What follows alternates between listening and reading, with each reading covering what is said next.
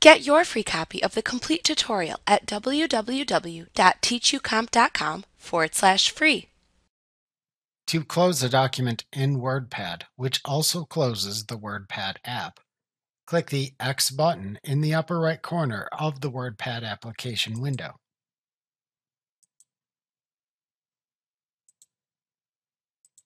To open a document in WordPad, you should first know the file's location and name. Then open the WordPad app and click the File tab in the ribbon. To open a recently opened document in WordPad, then click the name of the document to reopen in the Recent Documents list at the right side of the drop-down menu that appears.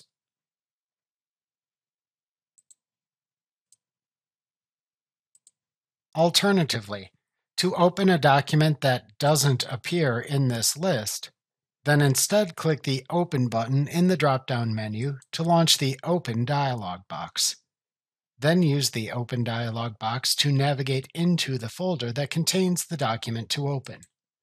When you see the document to open appear in the main window of the Open dialog box, click it once to select it.